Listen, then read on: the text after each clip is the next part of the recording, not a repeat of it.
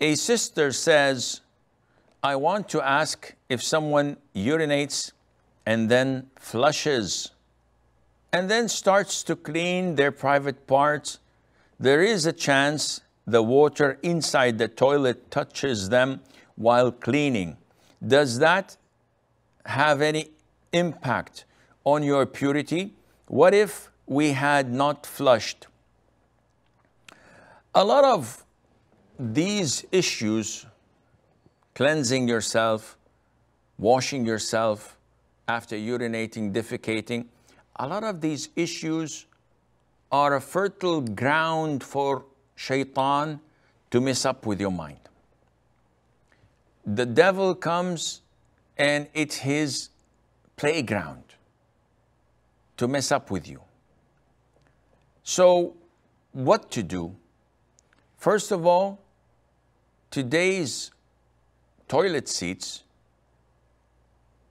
are not designed in a way that could be helpful to ensure that nothing comes back to you.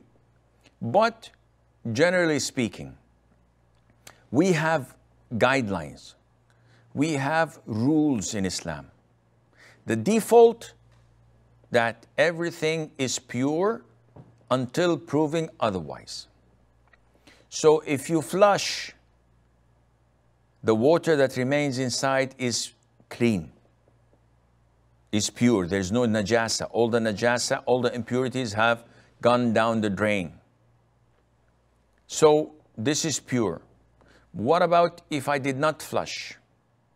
I'm using a lot of water to wash myself.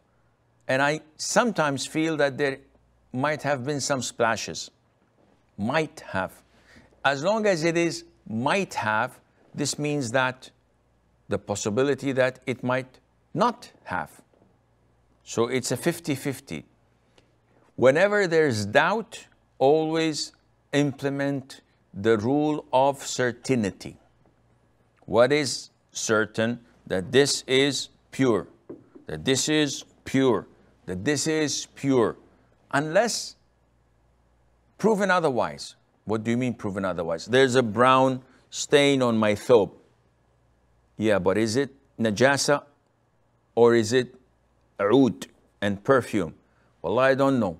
You don't know, it's pure. It might be, as long as it's not 100% certain that it is a najasa, it is pure. Take a smell. Wow, this stinks. This is najasa, because now you are certain because of one of the characteristics, which is the smell of a najasa. End of story.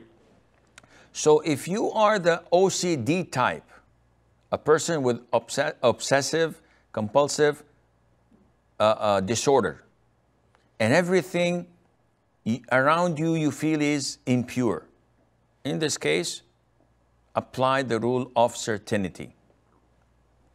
But if you're not, you're a normal person and usually you never get these thoughts, and once every blue moon you have a strong feeling that you might have splashed najasa back to you. Well, are you sure that the water itself is najis? If it was flushed, then it's not najis. And whenever you clean yourself and wash your private part, the amount of water that goes in with the amount of water in the toilet seat makes the najasa dissolve and not apparent. So the splashes are pure. But if you're doubtful, just wash it. Wash whatever area in your body you feel that water might have spoiled it or soiled it or splashed najasa onto it, and this is does the job. But the default is no, it is pure, and don't work your mind a lot on this.